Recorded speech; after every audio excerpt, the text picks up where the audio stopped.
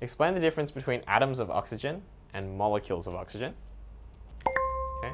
Well, hopefully you've realized this by now because you've studied chemical earth, sort of ad nauseum. But an atom of oxygen is the smallest unit of the oxygen element. So an atom of oxygen is the smallest unit that can still act like oxygen. Okay? So if you have oxygen molecules, two oxygen atoms together, both of those atoms of oxygen will still behave like oxygen. Okay? So the atom of oxygen is the smallest unit of oxygen that behaves like the chemical oxygen. Okay?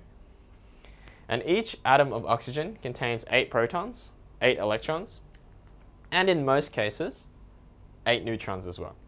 Okay? There are very, very few examples where this doesn't happen. Okay? So that's what an atom of oxygen is.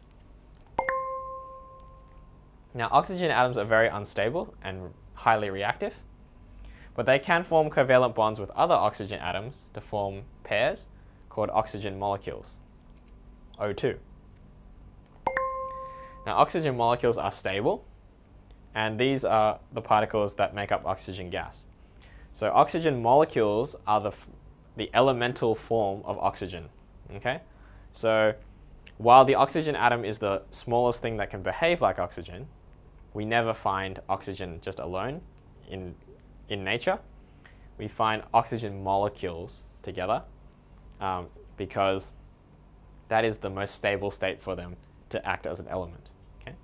So the oxygen molecule is the elemental state. This O2 is the way we find the element of oxygen in its purest form on Earth. Okay? So that's the difference between an oxygen atom and an oxygen molecule. And hopefully by now you've already seen and you understand that, but if you don't, hopefully this has cleared that up for you.